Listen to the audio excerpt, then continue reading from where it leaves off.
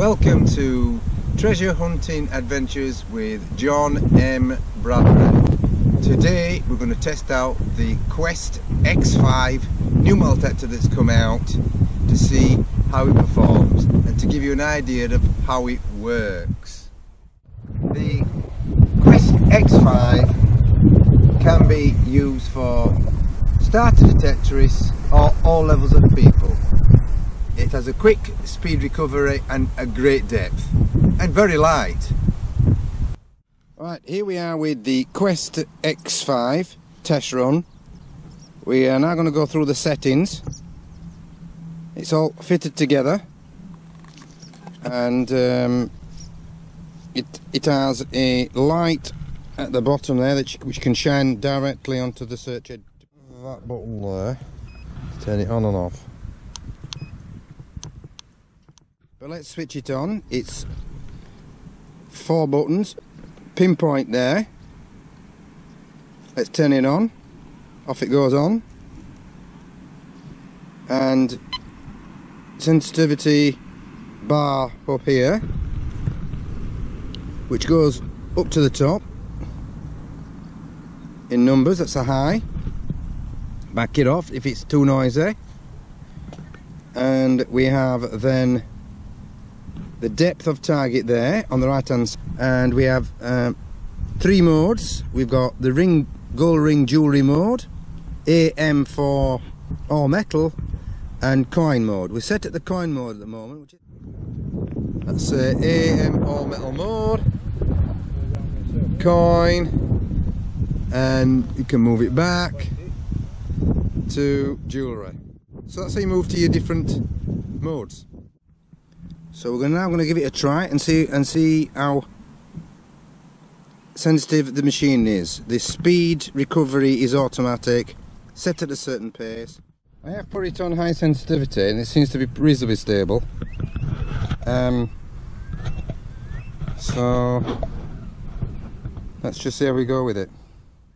So here we are with the target. It's going from 73 to 85. Not quite sure what this is. Let's find it. Let's pinpoint it. Pinpoint it.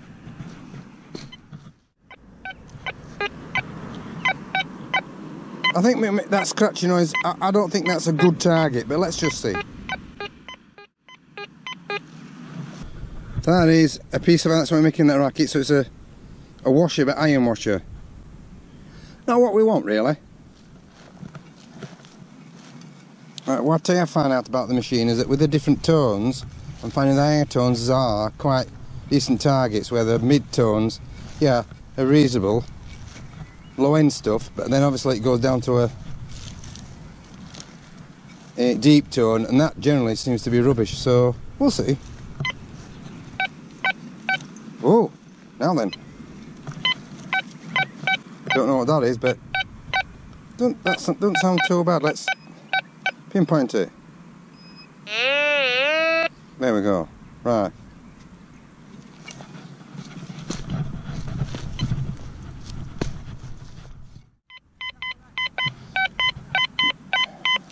Sounds like a good signal, this is a reflector off a tractor. If you can just see that. So we're giving such a good tone. So that is a tube, and that's at 70, number 70. So we've got 80 here. That sounds like a coin. It's a good 881. Yeah, that sounds good. That sounds like a coin, that. Let's have a look.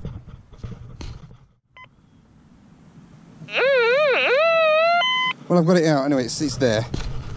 It's just about there.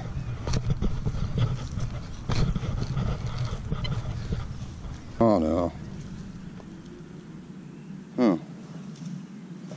What was it then? A big piece of crud. Look at that. It's going fairly deep on this. Look at that. £160 machine, can't go wrong. It's quite deep, isn't it? I don't know what it is. Let's see. We've got it out. Piece of lead. Big piece of lead, that. Look at that.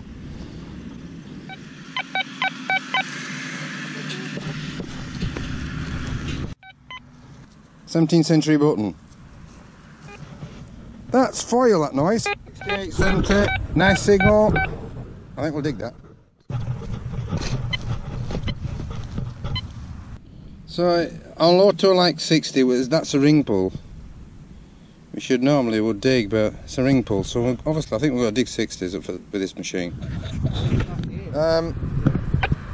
Iron, big piece of iron. That's saying it's a big target. And that's 68, but still making a glitchy type noise. So we got a copper pipe, 91.